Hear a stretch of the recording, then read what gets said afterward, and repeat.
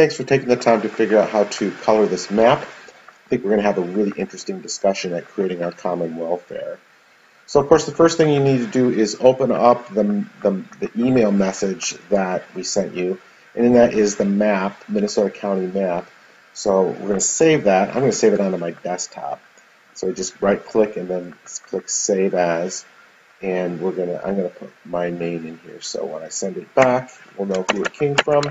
You can put your area name in there or whatever you need, and click Save, and that should now be saved on the my desktop. So I'm going to pop up in just a second. So we're going to edit this document. We're going to edit this this map here that we just saved using a program called Microsoft Paint. And Microsoft Paint is always comes in every operating system. So you click All Programs. It's always under Accessories there, and click on Paint. Paint is right here. So we'll click on that. Opens it up, and we're going to open Paint, and we're going to open up this Minnesota County map. There it is. Click on it. Open, and that's a map of Minnesota. Woohoo! So I'm going to zoom out just a little so we can see it a little bit better. So you can see that's the whole map of Minnesota, all 85 counties.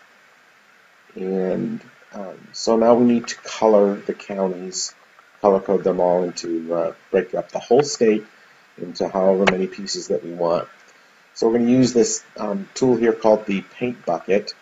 So we click that Paint Bucket, and let's use lavender here because I like lavender. So all you do is left click in the counties, and it changes the whole box there, the whole county, the color that you're interested in.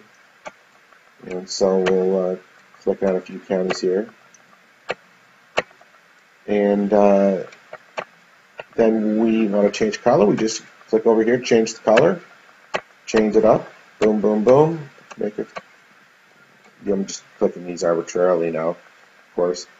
We'll have a pink one here. Pink is a pretty color. So you finish the whole map, and then all we have to do is save it. I'm just going to stop here, and we don't need to see me do the whole map. So then we're going to save it. Save. Ta-da! It's all saved. You can close this now. And there's our map down here. All we have to do is attach that to an email, send it back to info@naminnesota.org, and we're done.